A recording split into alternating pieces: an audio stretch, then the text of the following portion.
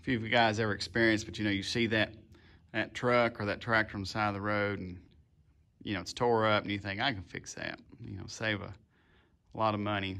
Ain't nothing we can't fix. So that's kind of what happened to my brother here. He was looking for a tractor, and we've got one of these. This is a 5140, and we love the engines on them, like everything about them. And we'd seen this tractor for years sitting on next to the road, and we talked to the guy and asked him if he'd be interested in selling it. He said, well, yeah, he'd sell it. Said he was out feeding one day with it, and he heard a pump, and he just coasted down, parked it there, and it sat there for a few years. So we bought the tractor. We thought we bought it cheap enough that we could come in and fix it and have a good tractor for a good price. So what it was, we could bring the tractor in, crank it right up. We could feel the shift packs going through 1, 2, 3, 4. When you would have it running, you could hear the engine lugging and unloading, loading. And so we knew we was getting power through the back of the engine through the shift packs on the top. And what our theory on it was is that this shaft was broke because the tractor wouldn't move.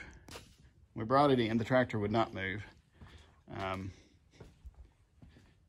We had hydraulics, but we didn't move. So our theory was is that this shaft was broke going back into your range box.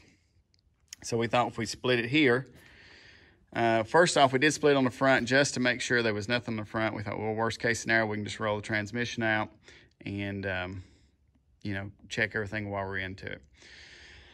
One thing we didn't know about before we split it is this cover. Once we got in there deep enough to it, we seen this cover here, and you could look in there and definitely see if you had anything spinning from your packs back to the transmission. That would be a good spot if you're having problems to take this cover off and check there first. If you did that, then you would not have to split the transmission to the engine mount here. You would come back here and split from the transmission. It's not really that. It's this piece over there with the lube pump on it. Okay. So yeah, once we got into it, it just kept snowballing. We just kept finding things that kept taking us deeper into it. So the packs were great. Everything looked good up there, good clean oil. We know it's dirty. We thought we was gonna have a simple split, so we didn't really put a lot of extra time to clean it. Looking back now, we would have definitely spent probably 2 or 3 hours, you know, hot pressure washing this thing off. So anyway, when you come in here, if I can see this or not, if I get enough light on it, that was loose.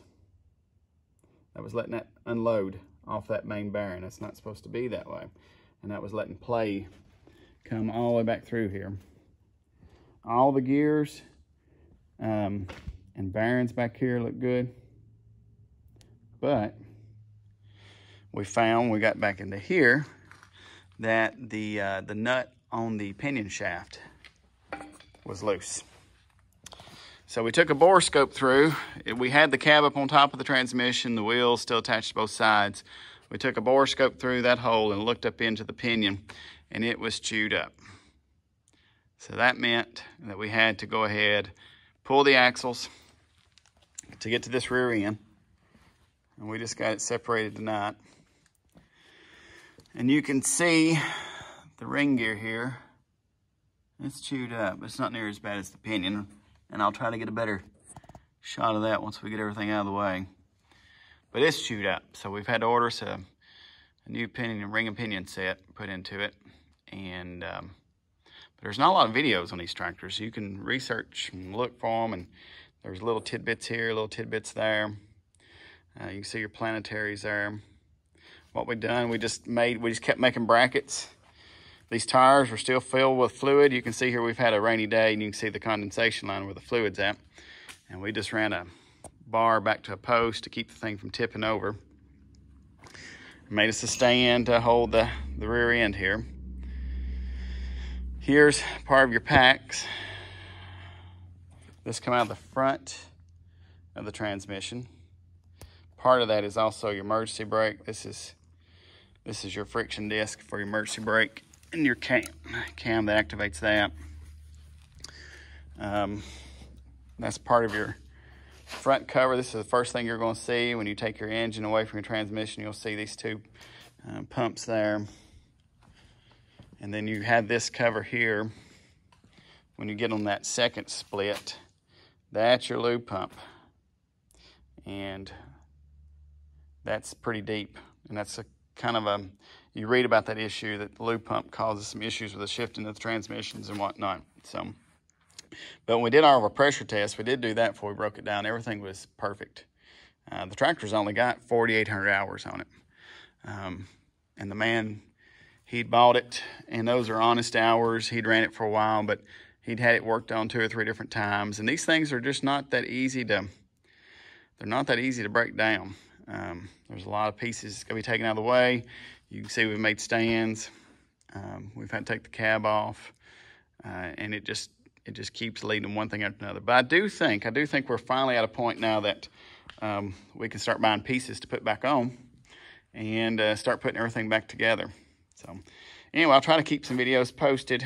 If you have any questions, anything you want to see while this thing's broke down, I will do my best to get you a video of it. These are your brakes. That's your right side. They fit up into here. Most of you guys are going to know this. But some other ones, let's just want to see how things look when you take something off. Maybe it's of some use to you. But anyway, until then, hope you enjoy.